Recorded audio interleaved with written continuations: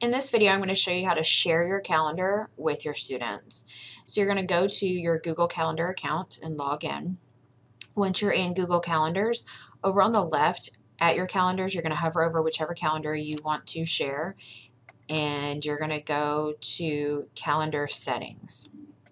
On calendar settings, we're going to scroll down kind of to the middle, and you've got two different options. If you have a classroom website, all you're going to do is take this embed code. You're going to simply copy it and paste it into your web page, and it's going to actually embed the entire calendar into your website. Since many of you don't have classroom websites, what you're probably going to want to do instead is use the calendar address. If you haven't already changed your calendar settings, you're going to want to go to Change Calendar Settings and make it public. Otherwise, this isn't going to work. So what we've got here are three different buttons. We're going to click on this blue HTML button. It's going to bring up a pop-up which has the address to your calendar. All you've got to do is right-click on that link. Then you're going to go to Copy Link Address. You're going to click OK. And I've got a couple of different options. I can go to Edmodo if I'm using Edmodo with my students. Log into my Edmodo account.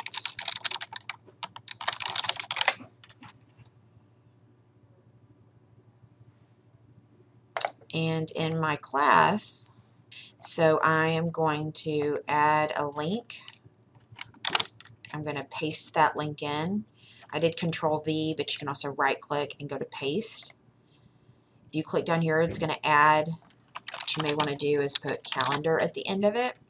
You're going to attach that link, and then in the body of the note you can put, here is a link to the class calendar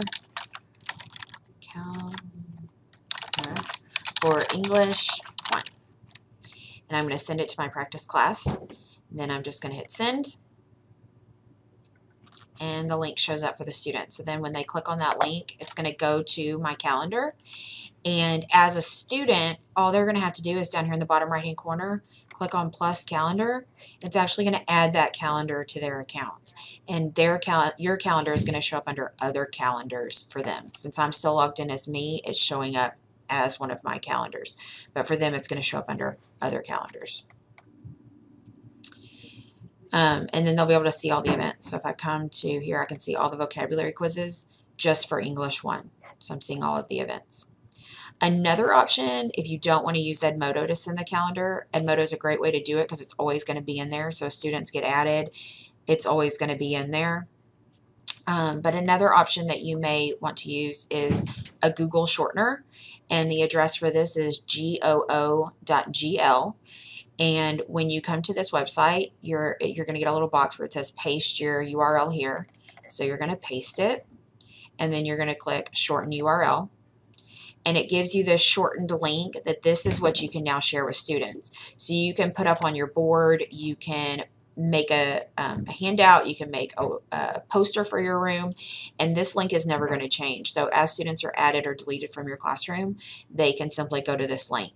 Something else you can do with, especially if you have iPads, is if you click on this details button, it's going to give you a QR code. So now you can take that QR code and also put it on a poster or something that you can put up in your classroom, maybe along with the link, just in case.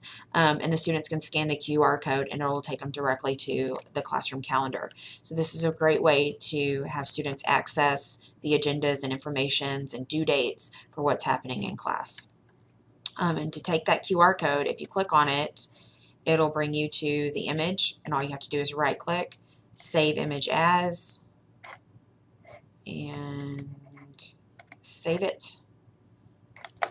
And now in my folder there is my QR code, and I can name it English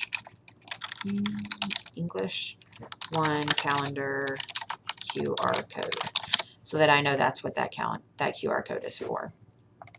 And then I can embed it into a poster for my classroom. So that is how to share your Google Calendar with your students.